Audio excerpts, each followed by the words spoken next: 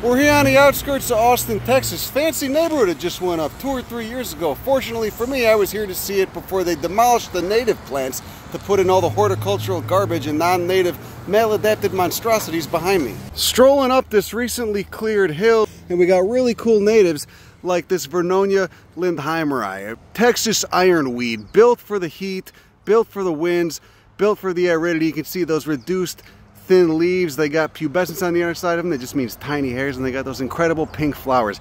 That thing evolved for millions of years with the insects, the fungi, and the vertebrates that are specific to Texas. It has a context here.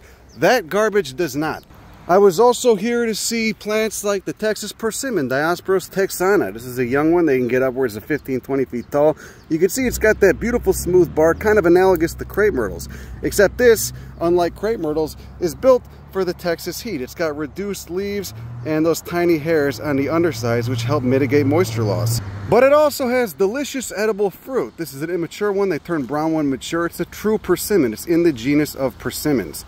We also have agarita, Berberis trifoliolata, a spiny bastard, gotta be to live in Texas, but it also produces red berries that are edible and can be made into like a lemonade tasting high vitamin C tea. Also has roots that have the compound berberine in them, a yellow compound that's medicinal, good for you when you're sick. You can make the roots into a tea if you got a cold or something. Texas silk tassel, we got this Garrulus species right here. You can see it also has that chalky mint green color due to the presence of hairs on the leaves. If you're catching the presence of hairs to be a common trait among the Texas flora, you'd be correct, because hairs help plants deal with both heat, wind, and drought.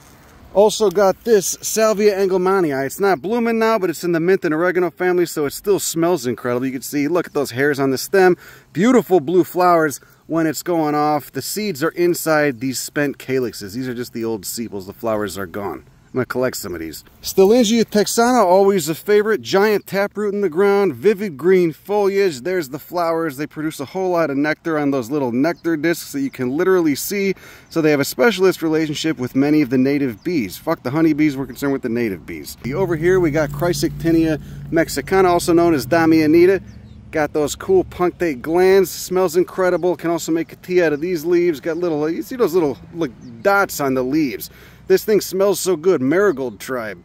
And last but certainly not least, the Texas madrone. How many of these were cut to put up non-native cypresses and non-native oaks that went in on the residential community? Things don't need to be like this. Plant native, keep what's here. Keep the machinery that came with the landscape, all right? That's why we plant native. That's all I got. Have a great day. Go fuck yourself. Bye.